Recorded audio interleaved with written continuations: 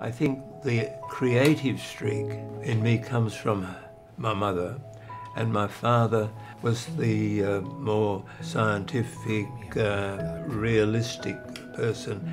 I couldn't have wished for better parents. My first experience of Dad was his deafness, and my primary school teacher said to me years later that when she asked me what I wanted to do, I said to her, I'd like to fix ears. The progress from high school or secondary school to university was fairly straightforward.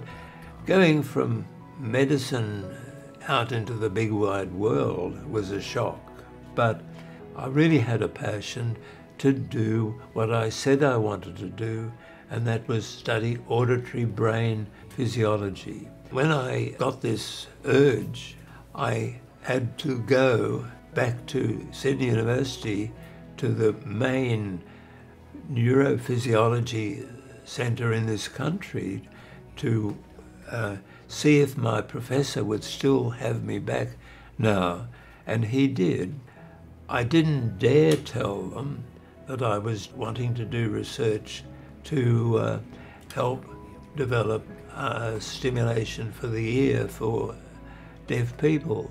The climate of opinion was totally against it.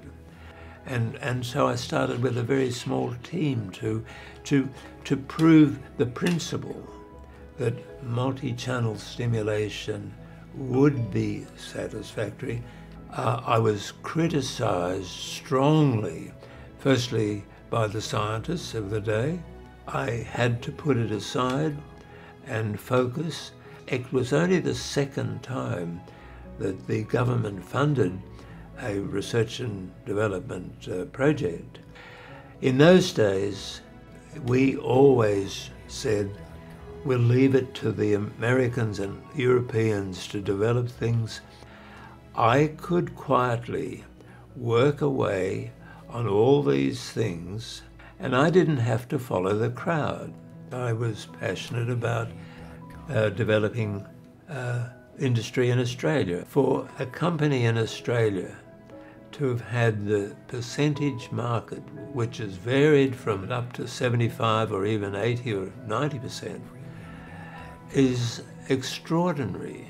And it's a tribute to the management, the staff, and the whole way in which the industry has been managed, and I hope also that the way we've been able to work together with industry and research.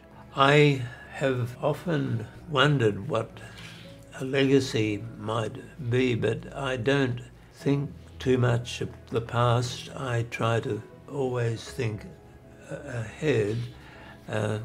I hope that what I've done has been of help. It's been a joy to see the unexpected benefits to children and adults.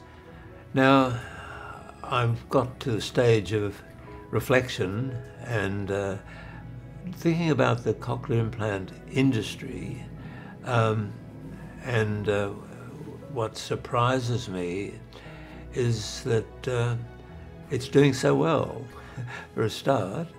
And I think, you know, in some ways, I think we've established a model for what other enterprises and places should do. And I think it's something that we can all be proud of.